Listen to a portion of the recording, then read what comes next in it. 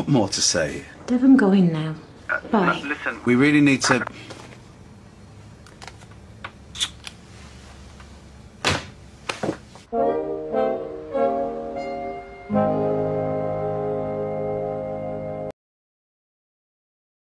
Well, now on ITV1, we're joining Alistair Stewart for a Newsflash.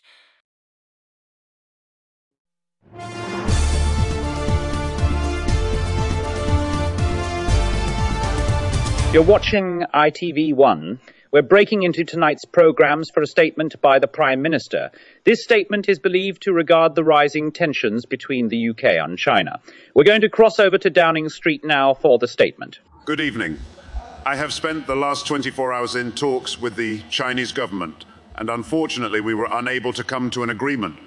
Therefore, we are now at war with China and their allies, Russia, Brazil and India. I am in talks with NATO and the UN for allies in the war.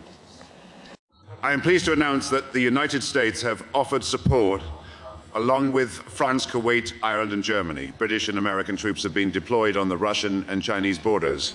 More information will be released in due course. Thank you. That was the Prime Minister Gordon Brown there. To summarise, the UK is now at war with the BRIC nations following failed peace talks with the Chinese government. The US with President Barack Obama have also pledged support to Britain, along with France, Germany, Ireland and Kuwait. Troops are on the borders of China and Russia. We'll have more updates on the news at 10.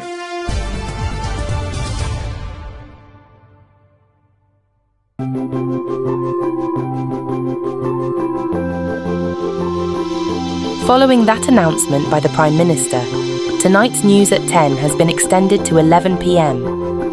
Now, though, we're returning to Coronation Street.